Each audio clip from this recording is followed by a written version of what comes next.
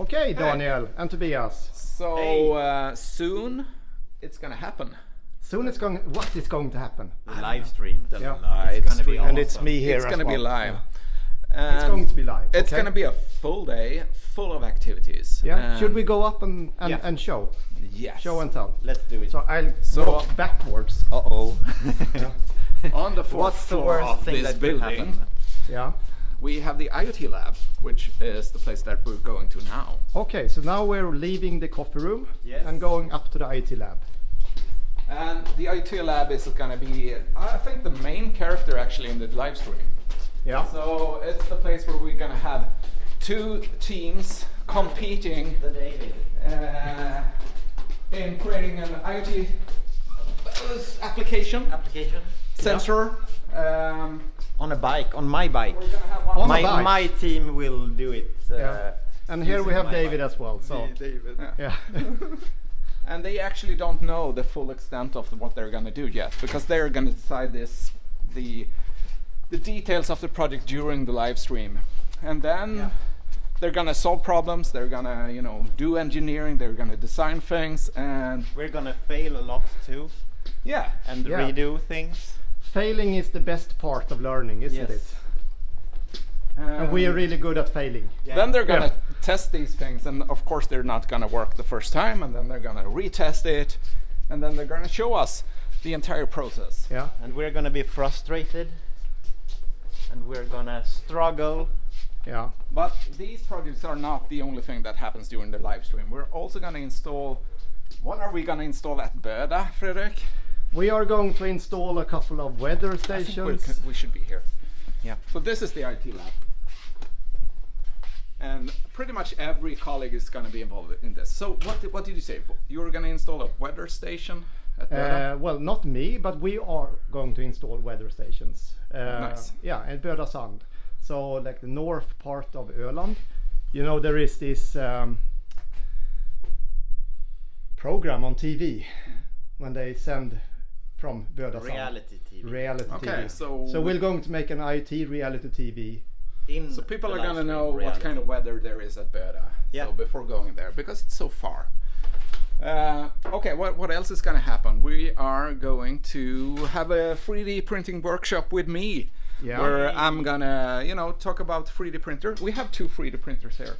So I'm probably gonna showcase at least one of those during this. And this one is gonna stream the printing all the time, right? Yeah, Yeah. so we're gonna have a 24-hour print or something like that. Yeah. That And the then I'm printers gonna that show. we have here, what kind of brands are these printers? So these are both Prusa printers. Yeah. So it's quite nice, reliable printers, but cheap still, right? So this is what you expect to, could have at home also. So I actually have one of these at home. Yeah. But I'm gonna do a little bit of 3D design. So we're gonna design a small model, and then we're gonna print that small model, and then I'm gonna talk about different types of plastic and stuff that you need to know in order to get started with 3D printer yourself. But that is not all that is gonna happen. So you are going for a trip, Fredrik. Where are you going? Yeah, I'm I'm going to Dublin. Me and a friend, colleague, Johan. We are going to Dublin, and we're going to go to this. You're very close. We're going to this IoT conference in Dublin. So that is also going to happen during this live stream. That we're actually going to live stream from the conference. What can we expect from an IT conference? We will, well, we can expect a lot, I hope. We are going to be there for a couple of days, and there will be the future in IoT. There will be new networking, security, and blockchain applications. And I think there are a massive amount of speakers and presentations. So it's actually not even possible to attend all of those. So, but we are also going to present a paper at that conference. Unfortunately, not during the live stream, because You can record it. yeah, we will record it, of course. So there is something on the floor behind you, Fredrik, that is also going to be used and demonstrated during this live stream. So what is this? This is the Starlink that we have bought for the lab. See, it's a little bit dusty here. Yeah. What does the Starlink do? This is a broadband satellite internet connection with that the company that Starlink is owned by Elon Musk. So this is sort of It's a part of SpaceX, yeah. Yeah. So all those SpaceX, yeah, it's launched by SpaceX. the Okay, so satellites. what are the benefits of this thing? You can compared to- actually have a broadband connection, quite fast, 250 megabits. I think we have achieved at this location in Kalmar. Well, on satellite, and that's really cool. So this we're going to show also during the live stream. So we're going to connect that and show how it works, and maybe do some, well, maybe do a broadband test. How exciting! Yeah.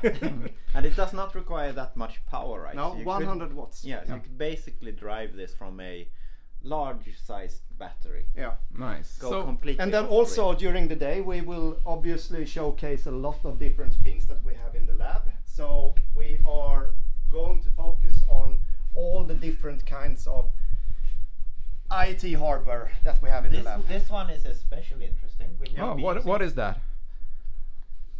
You got the question. I got the question. This is a PCB. PCB printer that can print circuits.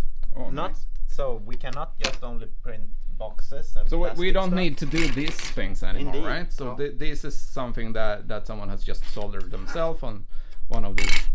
So you can have this thing printing circuits instead. Why is that interesting for an IT lab?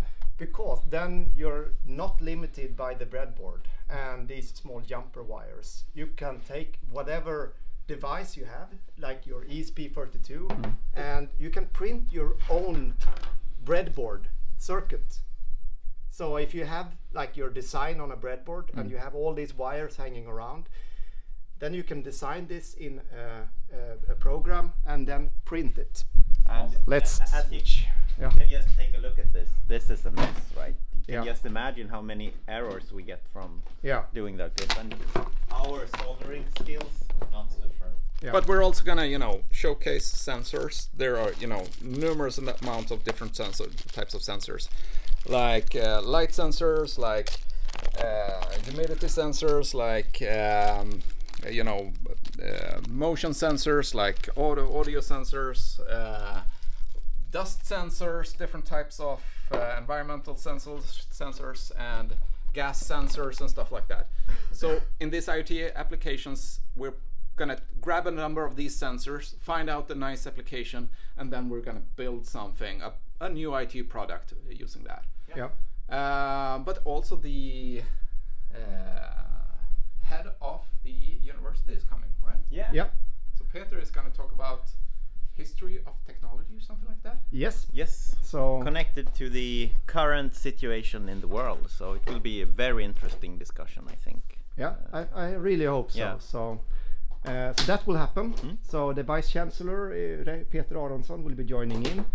And we will also take a look at the digital beehive Yes. that we have just installed. And also it's 30,000 bees that... Yeah, Oh, that are going to sting us. that Yeah. will be very interesting, I think. Yeah, so that will... beekeeper will Yeah. come here and talk about that. So how is that related to IT? That is a connected beehive. So that beehive is fitted with sensors for measuring the amount of honey that is produced. We are also doing projects with machine learning and audio, so trying to measure how the bees behave. Yeah. Okay. Yeah. So why is that important, Fredrik? Well, you will know more on the live stream. Yes. But I can say very short that it's very important for, well, if you know that the bees are swarming or not. So then actually half of the bee population is, well, going off somewhere else. They're like moving from home. So it's important, right? Yeah, it's important. And there is a lot of sickness and diseases Yeah. that the bees can have. So in order to keep the bee society healthy, then, well, obviously you need to know a lot of things about how they behave. And a lot of these things are known now by the beekeeper, but like using machine learning and also battery powered solutions, we can probably take that to the next level. Cool. Yeah. And many of these things are going to happen during the live stream. Yeah. And we are going to have other cool stuff like book clubs. We're going to discuss the future of education. Yeah, and I think Niklas is gonna take a swim also, right? There's gonna be and maybe you are going to Maybe take us- I'm Yeah. also live gonna do it, coding. yeah. There's gonna be. Are there any other things that I've forgotten? A lot of different fun things, at least. Yeah, right? we a full are day. most likely also going to visit a couple of other places in Europe. We'll Cool. see if the plan still sticks, but it might be that we visit Germany, Ireland, Italy, and Spain as Cool. well, Nice. and also Skåne. You could say Yeah. that almost It's as another. almost its own country. Yeah. Okay, so see you at the live stream. And when is this? 21st. 21st of 9. June, Starting 2022. at 9 in the morning. We're Yeah. going for 12 hours at least. 12 hours, Yeah, at least 12 hours. at least 12 Yeah. hours. Cheers. Cheers. Bye bye.